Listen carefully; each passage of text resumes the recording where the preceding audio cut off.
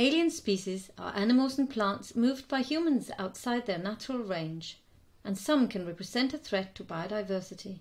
The increase in globalization and associated increase in international transport, trade and travel are considered key factors in the movement of species around the globe. Indeed, introductions of alien species may occur either intentionally or accidentally through a number of pathways.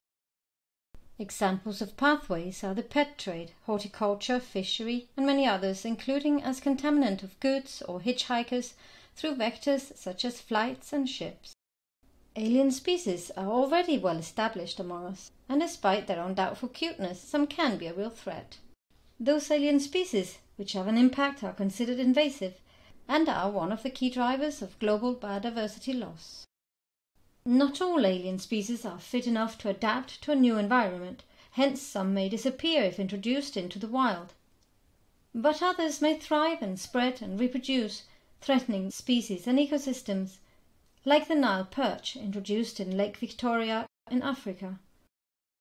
The result was the disappearance of hundreds of endemic fish, a kind of impact which is not reversible. Unfortunately, this is not a game. A system has been developed by IUCN to classify alien species according to their impact on biodiversity. This system is called EICAT, which stands for Environmental Impact Classification for Alien Taxa.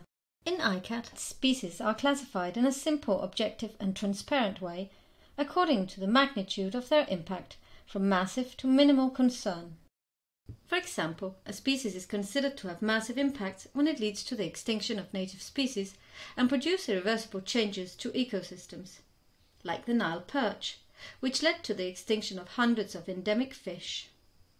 Understanding the magnitude of impact of each alien species is seen as critical to plan and prioritize measures to address this threat.